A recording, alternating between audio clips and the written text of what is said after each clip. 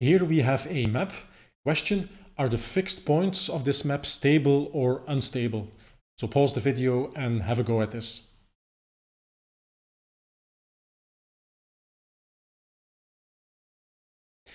In the previous exercise, we calculated the fixed points of this map, which were 0 and plus or minus 1. Now, if we want to look at their stability, we need to look at the derivative of the map. So we need to calculate f prime of x, which is going to be 3/2 minus 3x squared over 2. And then we need to substitute our fixed points in that derivative. So at the origin, f prime of 0 is going to be 3/2. Now this is in magnitude bigger than 1, so this will be an unstable fixed point. This will be a source. On the other hand, if we substitute plus or minus 1, they both give the same result because of the square.